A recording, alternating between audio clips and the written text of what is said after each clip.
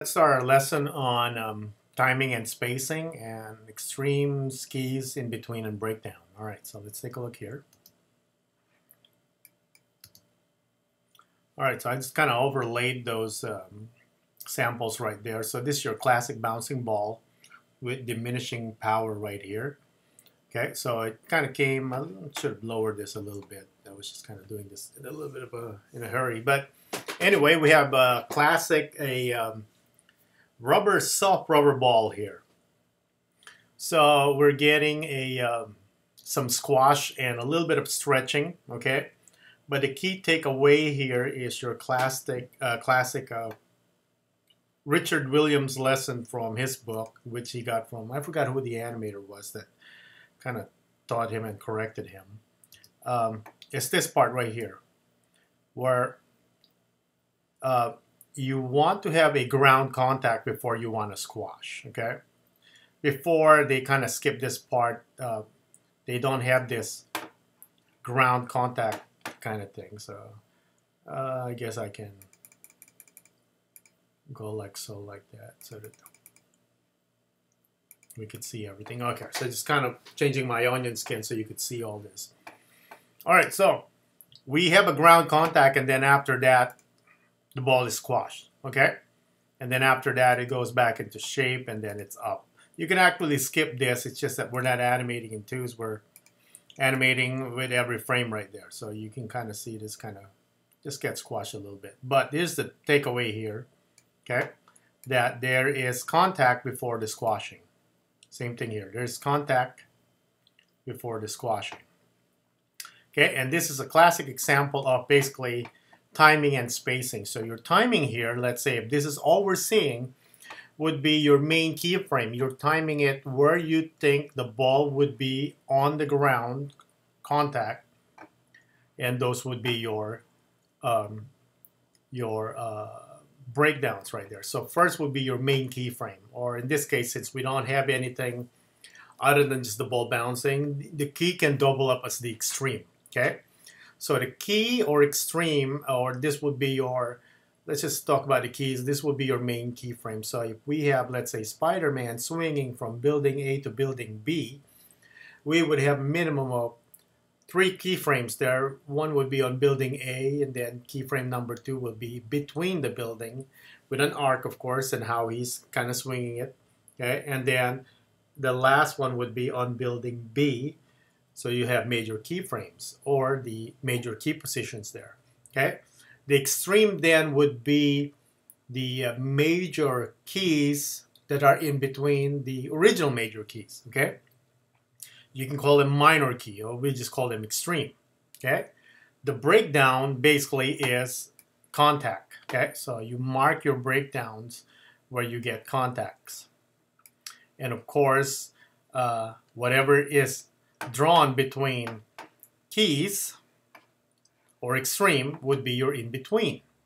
Okay, so let's say this animation has another key right here where this guy gets, I don't know, lightning bolt, and then you see him kind of freeze right here, and then it'll do that one. So then, you know, this won't just be an in-between, it'll be a major key if there's a major event happening there with occupied timing. Okay, so anything that you draw in between, it's basically called the in-between, or what they call a shortcut name, tweening. Okay, so in between. So normally in a program where there's an animation, it's kind of like Blender or After Effects or Premiere or any of this program, you just set the major keys for your animation, and then the program itself, they do the in-between. You might not be happy with the in-between because they assume a certain look or a function code for it. And that's why you have to go there and kind of tweak that a little bit. When it comes to 2D animation, well, hand-drawn 2D animation, I'm not talking about Flash 2D animation here or After Effects 2D animation. Like hand-drawn, well, you are the in-betweener also, right? In the industry, basically, we have the senior animator and the junior animator. Think of it like the senior or the master animator does the key and extreme and breakdown poses or drawing. You then, as an intern or a junior animator or just starting in the industry, you're in charge of doing the in-between. So they draw about 5 to 10% of the entire animation. You draw about 90% of it. Okay, so that's the roll right there. So timing again would be your key, your breakdown. Okay, we have one right there. So major key would be on frame. Let me just press home right here. Major keyframe would be on 1 if we're just watching this animation, right? The next major key would be right here on the breakdown when you actually hit a frame 12. And then the height of this, should lower that a bit actually, it's a little too high. Anyway, frame 17 would be your other main keyframe, and then 22 is your other main keyframe or breakdown, because that's a contact. So we don't call it key anymore, we just call it breakdown. Then finally the other key would be on frame 27. Okay, so 1, 12, 17, forgot, 22 and 27 will be your main key. So you would draw those, and then you go back and you fill in the in-between.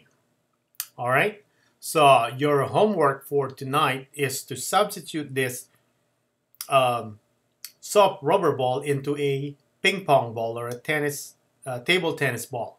Okay, so it will not have the exaggerated property of principles animation such as squash and stretch, because the property of the ping pong table, very similar to, let's say, golf ball, it's pretty rigid. Golf ball, if you're not hitting it with a club, it's pretty much will retain its shape. Okay, yeah, I know technically if you whack a golf ball with a club, it would look like it's elongated. Okay, it doesn't keep its shape.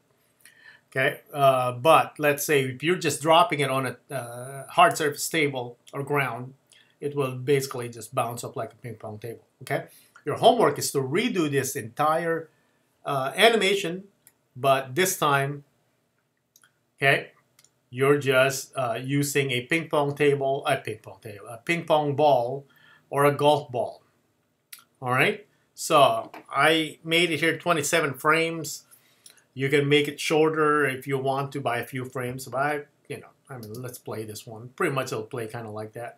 Okay, a little bit of kind of stretching here. I have to retime this a little bit right here. It's being harried right here, so gotta probably move this one. Probably go at least 29 frames on this, but you get the point. Okay, so replace the animation with a ping pong ball.